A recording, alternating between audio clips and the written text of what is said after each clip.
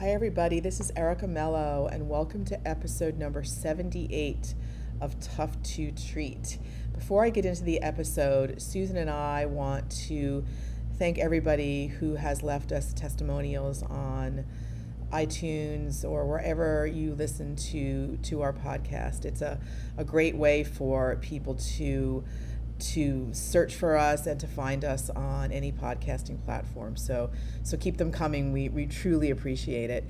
And for those of you who are listening to the podcast for the first time, we have a website. It's called pretty straightforward, toughtotreat.com.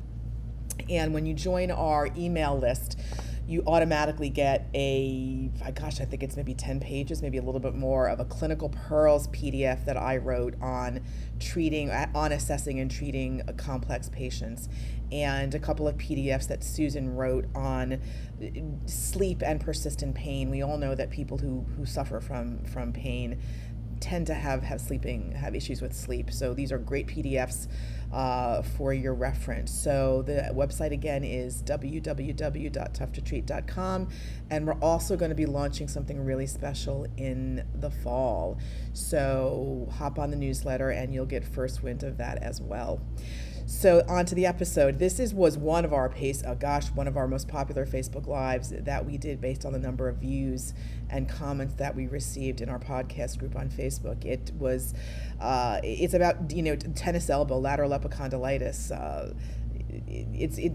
We titled it Demystifying Tennis Elbow because I've had it. It's extremely frustrating for people, for patients as well as providers, and I think that we all have seen our share of tennis elbow patients over the years, and Susan and I really we really unpack some of the myths around tennis elbow and talk a little bit more about treatment. So we hope you enjoy it.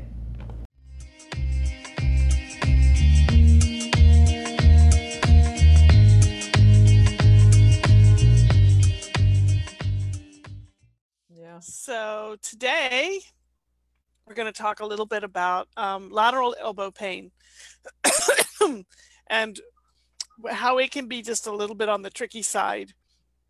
So yes. I'm thinking of a couple of clients that I've had recently that have all come in with, holding the side of their arm and telling me that that's where they hurt. Excuse me. That's okay. I'm just looking down. And usually by the time they get to me, that's pretty chronic. So they've had it for a good long time, and they're having difficulty doing all kinds of things. But the biggest thing that really brings them into the office finally, excuse me just a minute, go ahead and talk, Erica. That's okay. No, is lateral elbow pain. So we've gotten, when I was when I was doing the Canva graphic, I'm like, lateral elbow pain, I've had it myself. And of course, typically, it'll get better. When I'm doing my radial nerve glides in the shower, this is years ago.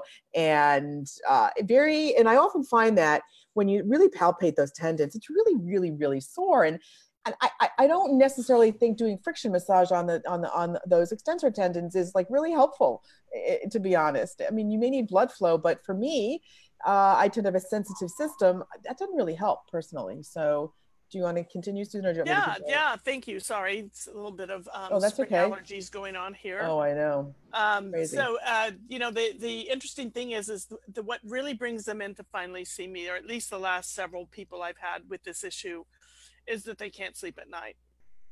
They're waking up in pain with it hurting in the nighttime, and it's really bugging them and bothering them, or they're waking up in the morning and it's just killing them.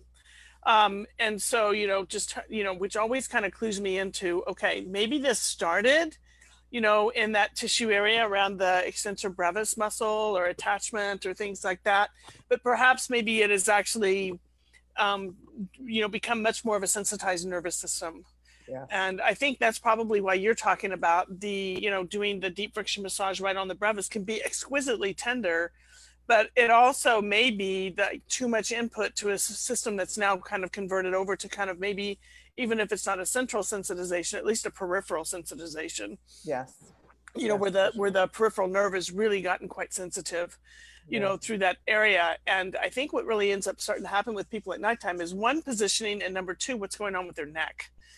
And if Yes. they're going into neck extension and weird things at nighttime, is that firing off that sensitive, from the, like, is that nerve sensitive all the way up into the cervical area, through the brachial plexus and up into the cervical plexus. And really getting people kind of straightened out a little bit at nighttime can be quite helpful, because the other thing people do at night is curl up. Right. I do that. And we have a natural tendency, everyone does, it's a natural tendency to move into a flexion pattern at nighttime. Yeah. That's part of sleeping. And so really trying to help them change that is really quite hard, because no one's going to stop doing this.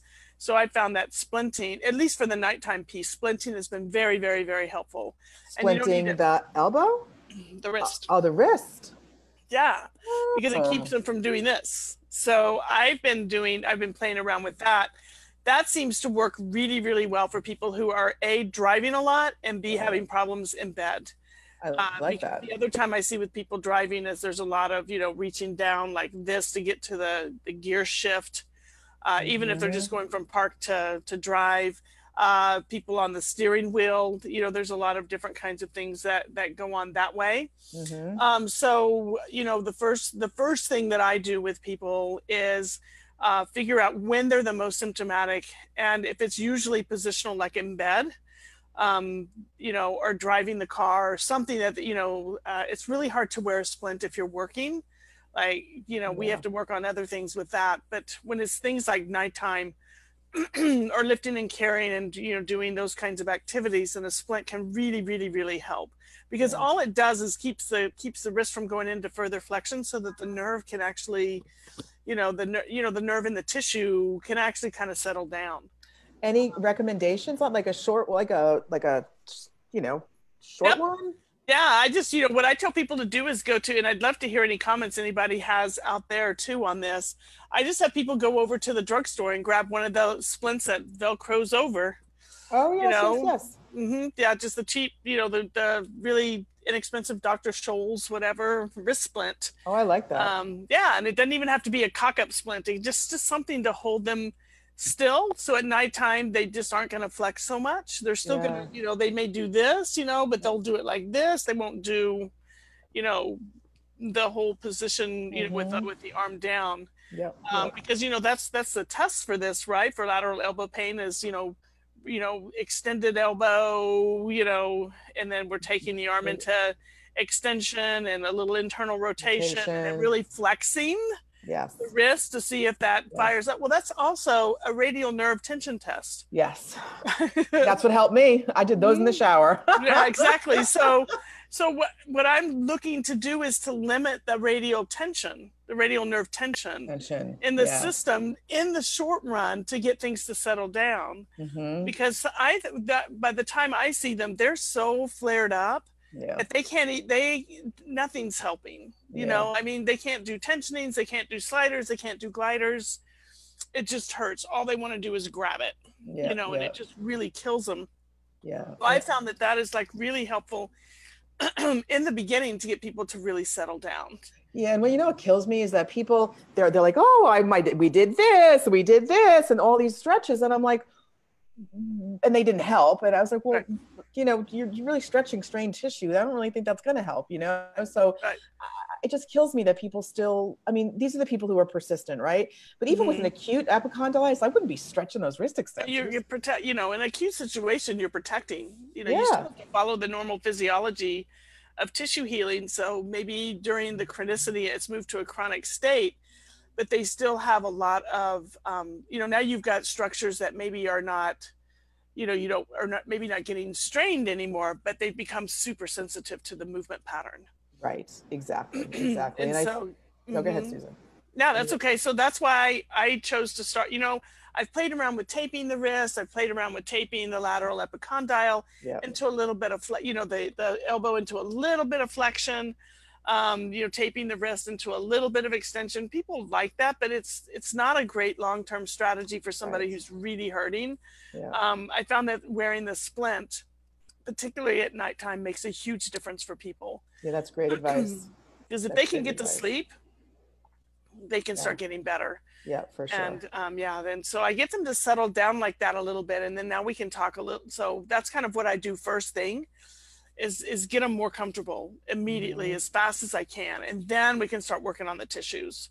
So now we can start talking about some of the things you were talking about just a minute ago that you had tried on yourself. What are your go-to things? What do you like to do? What do you like to, like, how do you like to progress them? Me? Who else, Erica? Personally, I don't do, like in the exam, I'll go in and I'll assess the tissue, but I often, go right to the neck, to be honest. I think there's a lot of, I'll just pick up a patient of mine. She picked up a dumbbell in a gym a while ago, and she literally just developed this acute lateral elbow pain. And she couldn't open a door, your classic, couldn't grip. So I don't give them stretches. I actually give them radial nerve glides to start with. I have them do that. I don't splint, but I will now. I think that's a great idea. I hadn't thought of that, especially with people who have problems sleeping. I tend to, sometimes they'll come in with those, those elbow, Chopat straps, and I don't think those particularly help. Sometimes they just feel comfortable. Exactly. And as long as it doesn't, make them worse, I'll do that. But what initially, I will try some of these mulligan mobilizations, some of the distraction mobilizations, some of the mobilizations for the radial ulnar joint with gripping. Sometimes that helps desensitizes the tissue. I've had some success with that. In his book on MWMs, Mulligan had, sort of walks you through these. And I've had success with that, primarily with gripping, mostly with gripping. And then I'll progress them through, I'll get on their neck, and I'll assess their neck. And while I'm, either working on their neck, I'll have them go through the radial nerve glide or median nerve glide or any glides when I'm on their neck, either doing a little bit of distraction. Depending on what I find there, I'll have them do the distal movement while I'm working centrally. So I've done that fairly often. Patients of mine have asked me about these eccentric exercises for the wrist, and I give them out. I don't think that some of them are helpful. I know there's a lot of research out there on, depends on, where tendon injury or the state of the tendon when you see them, but they've not hurt. So I will give them out. But in terms of manual work, I do very little tendon, unless it's a significant tendinopathy and the person's not really hurting, but there's significant restriction. I won't generally go in there and start frictioning the tendon at the beginning at all. I think it really flares them up.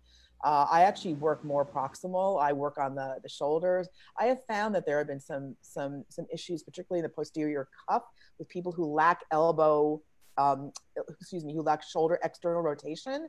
They'll get up mostly at the medial epicondyle, but not so much on the lateral, but they lack some rotational movement, either internal or external, and they'll compensate at the elbow. So what I'll do is I'll go up in the shoulder, I'll assess the tissue and see if there's any sort of, not trigger, not referral pattern, but any sort of restriction that I could link to the elbow.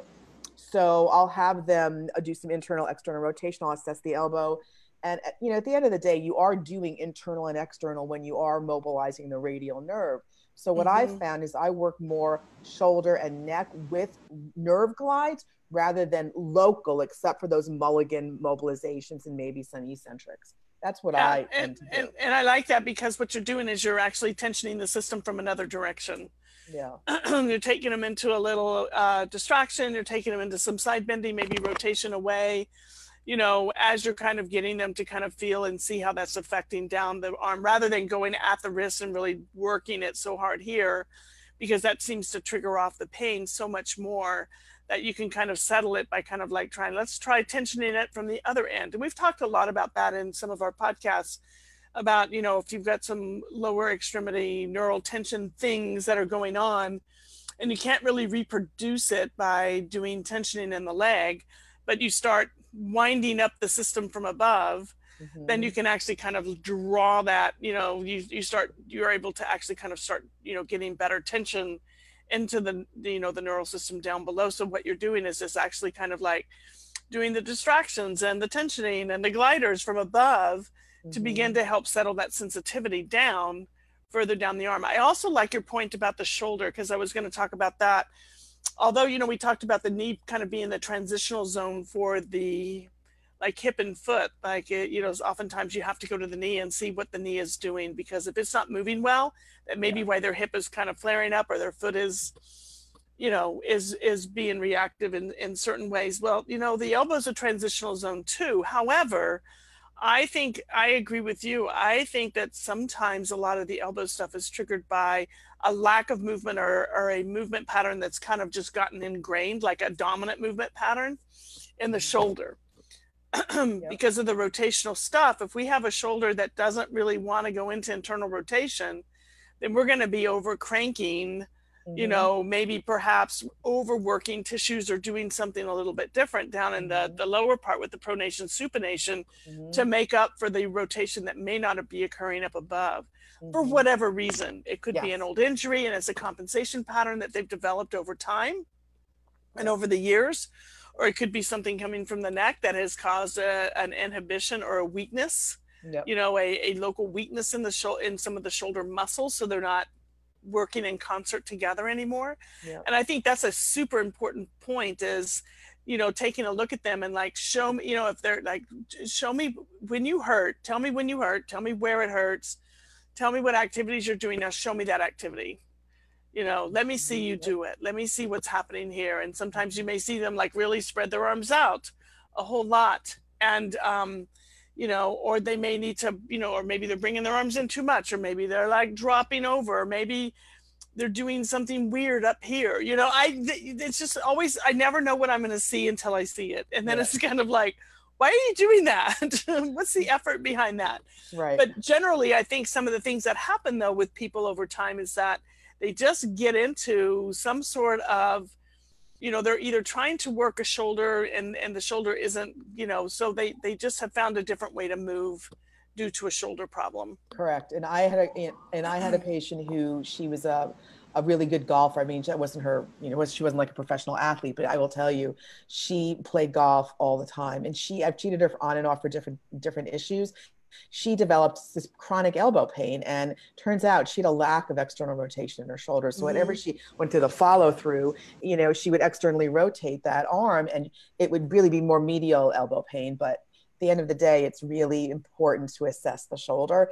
And what I'm also finding, especially in well, not just necessarily throwers, but people who just throw with their children, you know, or play catch with their kids, even when you get them into a weight bearing, let's say a wall push-up, that's going to automatically, you know, not flare, they're going to feel it. So I believe that, you know, not only do you need to do these open chains, you need to do progressive loading on the wall, and you can have them do, you know, you can have them just literally have their hands in a closed chain on the wall and walk sideways, walk, you know, to the right, to the left, and that will tension, and then do a squat. So you're going to do your lower extremity nerve glides, but your elbows, your arms are in a position where they're on tension or they're on slack. You can raise them up, you can turn them around, and those are great ways of mobilizing the nerves from below. Yeah, I love that, because that's changing it up instead of going above, coming at that nerve from a whole different direction, or that area from a different direction from below. And that even adding in some things like head turns and side bendings can really pull that in too. And I like the weight bearing part. And one of the reasons I like the weight bearing with the open hand is some of the true kind of that it really started in the, you know, the brevis, you know, muscle, maybe an overworking or overloading, comes from people who are grippers. Yeah. So I have seen a number of people in construction that, you know, they're gripping, and it's the gripping that gets them. They're not the typical like people on the computer all the time, and what they call, you know, the competitive trauma overload, you know, that kind of thing. Repetitive.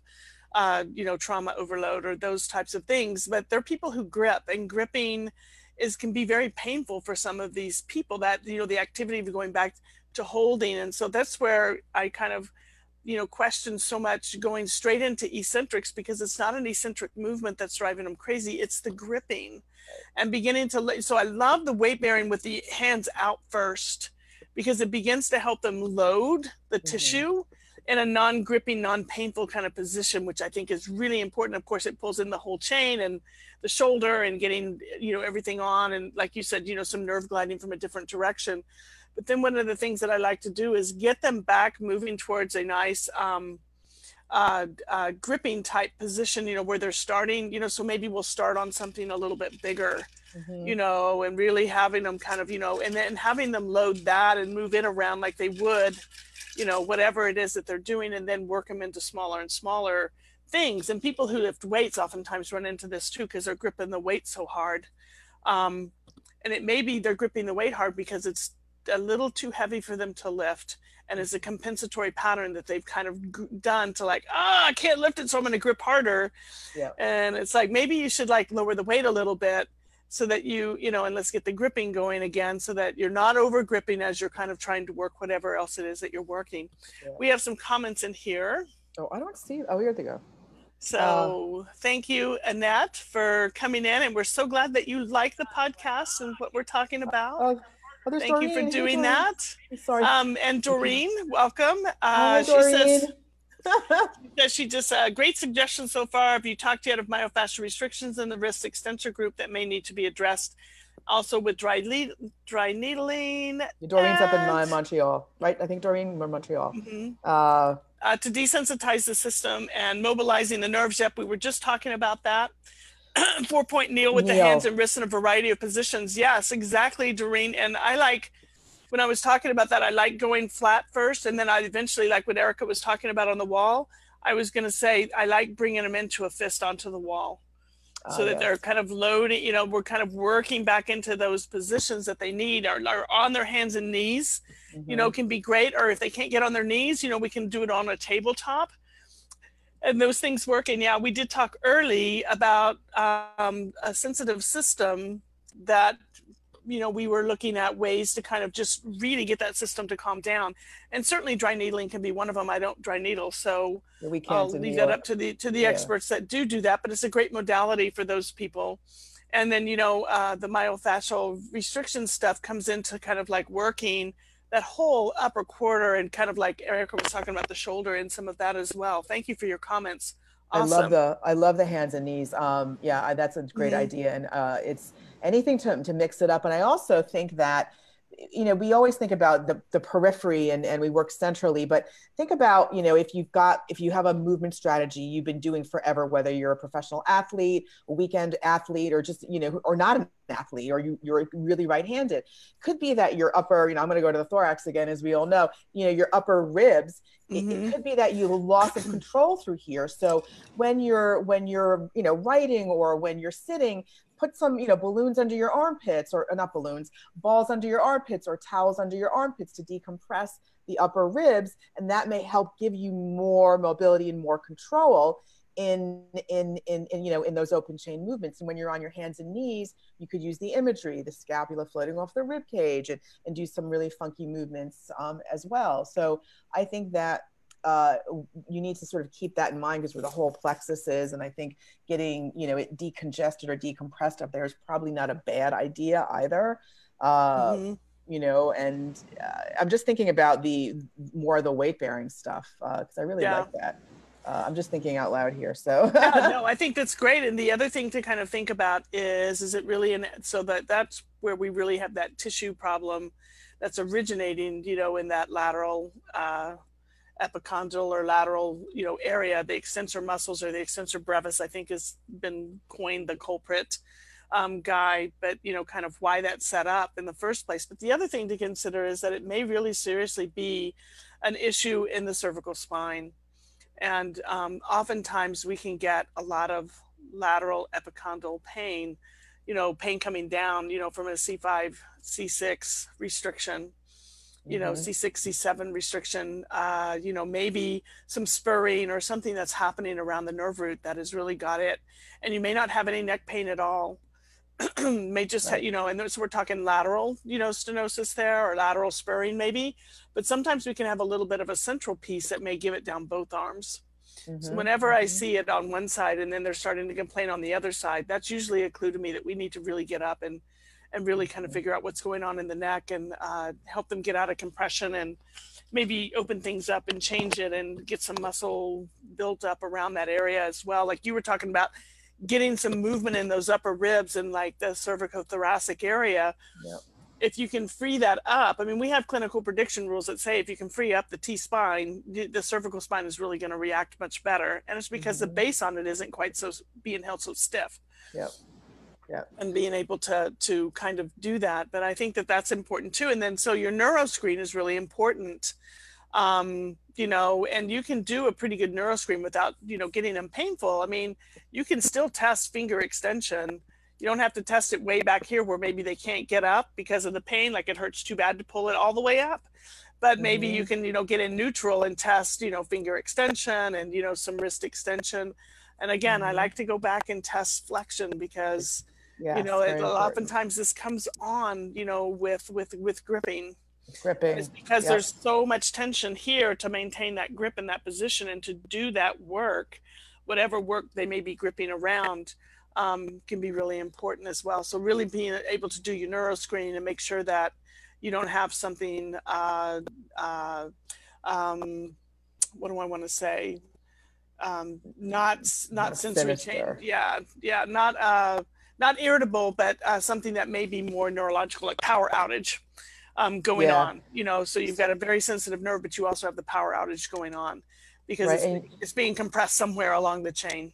Correct. And I know David Butler in one of his books, he has, I often give this one out, he talks about doing juggling and doing like twirly hoop, like, you know, figure eights in the air, just throughout your day, whether it's central or peripheral. Those are just good ways to refresh the homunculus and refresh and flush the tissues out. So I do give out a lot of his, you know, glides because I think that just helps from a local perspective to really flush the tissue. And, you know, I'm often wondering, when do we as therapists address if there is a significant tendinopathy in that tendon, whether it's from an overuse or a traumatic injury and just gone wrong or just not treated?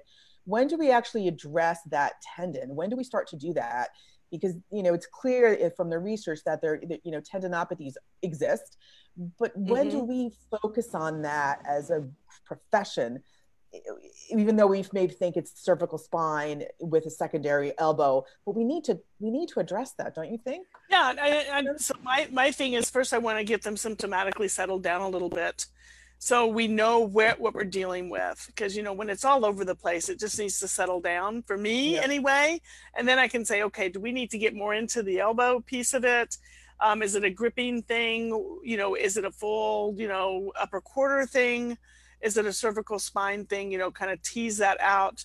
And I still think that, you know, it's kind of like with, you know, with any other tendinopathy, we need to think about how we're going to do it. I like the gripping as coming through for those that are having the issue with gripping or have had it around gripping, because I think that's what you need to address more than the tendon. But for the people who are having having a real tendinopathy at that brevis tendon, and, you know, all the you know, we know that we're not going to change a tendinopathy tendon. We have to build up around it. Correct. Is the science behind the eccentric stuff. But my thing is that you know, again, I don't like to drop all the way into a full eccentric, because again, then you're having to grip something too. So I may just start with the hand and with a band on the hand so that the fingers can be extended. So you can have the hand on a table, put the band on it so it's coming down this way, and then they have to work again, you know, you can hold the band up here and they have to work down against the band. You can do a number of different things to begin to address loading of that tendon in an open position and then work into a closed position. In my opinion, my humble opinion, I think people jump to the grip and eccentric work way too soon. I agree. Because you've got two things going on at once. And I would like to see them work open-handed more and then work into the grip, or start with working for, you know, maybe if you're going to start with the grip, work with the grip and get it going better, and then start adding the movement. So you can start either way, open-handed with moving the wrist, or starting with a grip and progressing the grip and then eventually adding the wrist. So I agree. I don't think there's never been anything like saying this is better than this or this is better than this. Right. But we do need to load the tendon eventually to build up enough stuff around the tendon to be protective. I'm just looking at the comment. Doreen writes, brachialis fascia restrictions are also fairly frequent in lateral elbow pain. Yes, Mm-hmm. for sure. Yes to cervical and thoracic intervention. Get those rings aligned. Doreen and I have taken courses together with LJ Lee and Diane Lee. So I've been on a couple courses with her, and agree with Susan. Wait for things to settle down before addressing the tendinopathy. With eccentric program, when I do start it often, it's with 1 or 2 pounds, Exactly. not much. Exactly. Sometimes for me, it's even just, like, do you have a can of, an 8-ounce can? Yeah, exactly. Because it's a nice open grip. I like cans because it's an open grip, so it starts to bring that in, but it's also light, so what do you have that's lighter? Because you just have to kind of figure out what they can tolerate and what they can do. I've never been real successful in heavy loading of the tendon early in the lateral elbow. Nope, me neither. I just haven't. I've tried it a number of times. It hasn't worked for me clinically, which is why I backed off and thought they need to settle down. We need to figure out kind of where we really, where is, like you like to call it so lovely all the time, where maybe this whole thing set up from. Like, the symptoms are being expressed here, but why? Right. Is it because that tissue is in trouble and it was in trouble, or is it because that tissue started to become sensitive and painful because of something else that that whole movement system was compensating for? Yeah. And you can do it until you can't, and then when you can't, you become symptomatic, and we got to find another way to do it. Yeah, and I think by the time they get to us, because there are many people out there who, and myself included, you get elbow pain, you think it's going away, and a month goes by and it's still there, and you're going to the doctor, and then you're coming, whatever. By the time they get to us, they're at least 3 months, 4 months, sometimes a year. Already had injections. Yeah, and exactly, and they haven't. Oh, I'm not doing a bicep curl, I'm fine. It's just when I lift something. So their tissues, and there's so much congestion in the arm and in the plexus, the neck and the thorax and the shoulder. You cannot, this is my opinion, my humble opinion, you cannot just treat the elbow, and because it won't get better. It will not get better. So I think it's short term, but the person's going to have to come and come and come and come. So you need to address the congestion in the tissues, whether that's, aligning your upper rings, as we call their upper ribs, or working on your neck and doing some distal movement, pain-free, or just adding novel input into the system when appropriate, either in the hands and knees, but just introducing that movement. You need to look, I've not seen a connection, and I'm sure they exist, but between the foot and the elbow. I've not seen that in my practice, but if someone has elbow pain when they're squatting, and for example, they're lifting weights, I'm looking at their squat and I'm looking at the rest of their chain, but it's mostly with the gripping or with some form of upper extremity movement. And you need, to progress them through those weight-bearing postures. Yeah. And load the system eventually, because you need to go through the whole program with these people. Right. And I think what's interesting about that, and what Doreen was talking about too, with on the hands and knees, or if they can't get on their knees, loaded onto a countertop. And the important thing here is to remember is that when people have painful elbows, and it may not be the elbow joint that's painful, we're talking about soft tissue pain, nerve pain kind of stuff here. It's really not the elbow joint that's that's gone wrong here, or has gone funky, or whatever, has gotten symptomatic.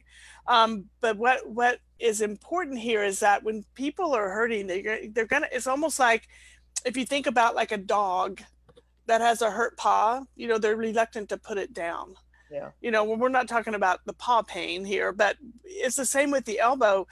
I've noticed that people quit, like when they go to even get up out of bed, they won't even push. They have stopped. They don't even like to pull and push doors open. Yes. That's that whole piece. That's really, and that's what starts to set in. And then all of a sudden we have to start thinking about, wow, that tissue now is also the bigger problem for it is now it's being chronically unloaded.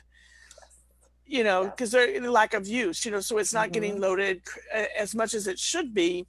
And we don't realize how much we use our arms for weight-bearing instability and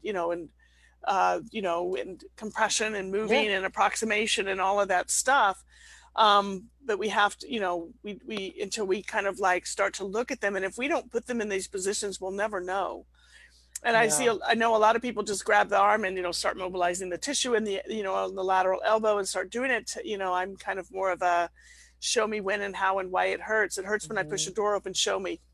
When you think about it, that's the rate Show that, me. I need to see it. exactly. Yeah. Yes. Hmm. It's, I want to see what they're doing or what they're not doing. It's like, right. well, what if you, what It's, if we like look at this? Maybe you start pushing the door. Does it hurt? Let's figure out a way for you to push that door open so it doesn't hurt, but we can actually start loading. it's the same as if when you're standing and you have a left foot injury and you're weight bearing on your right leg.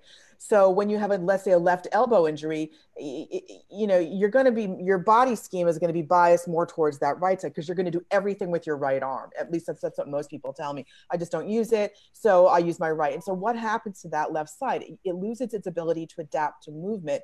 It can get stiff. It could get underused. It certainly gets underused, but it loses its ability to adapt to movement and load.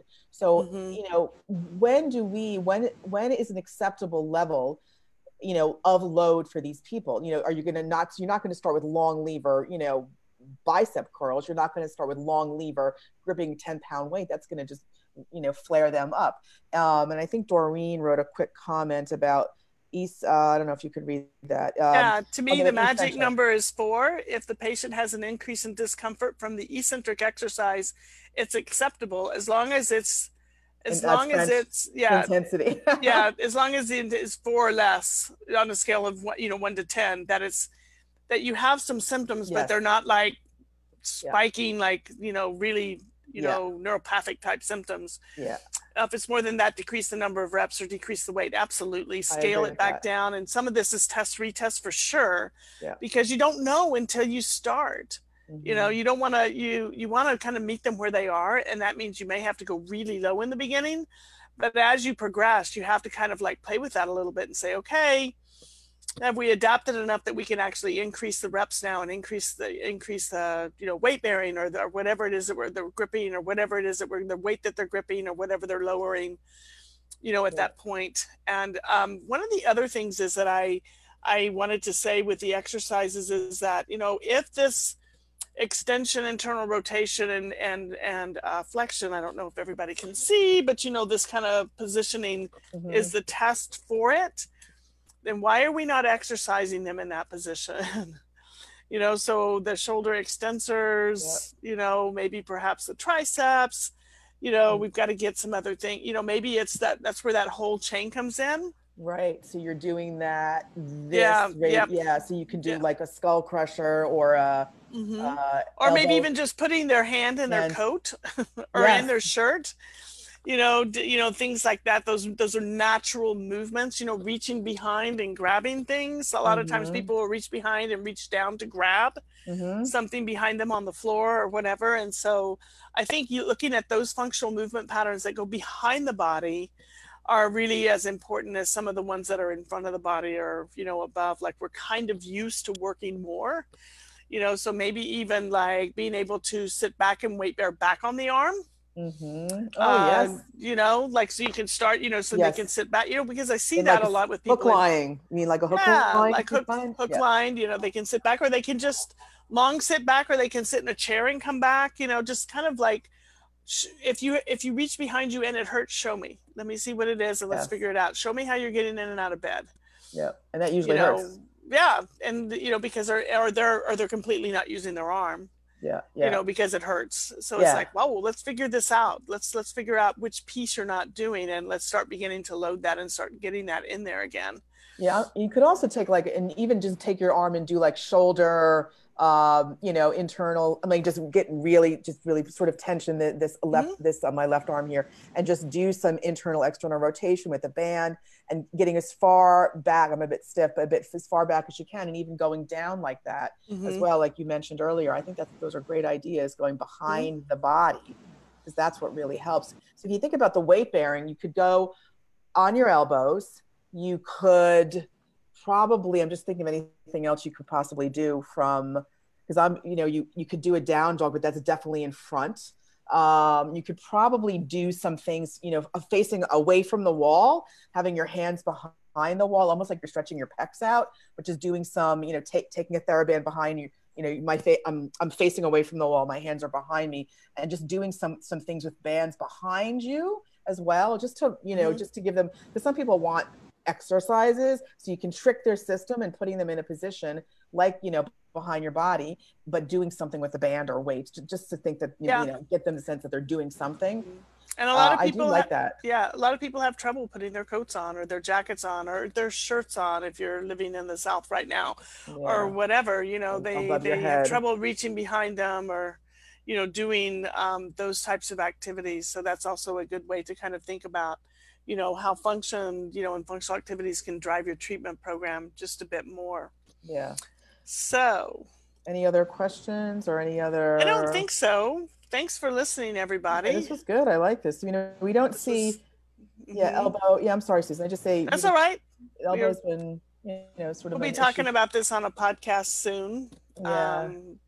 Yeah. So, because I've had a few of these come up, and I thought, you know, it's a good time to kind of start introducing the subject and seeing what other people think.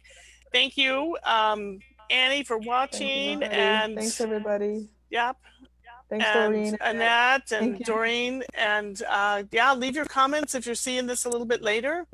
Let us know what you Yeah, think. would love to hear your thoughts. Have a great Yeah, Thursday, absolutely. and I hopefully we'll enjoyed. see you next week. Sounds good. Bye, everybody.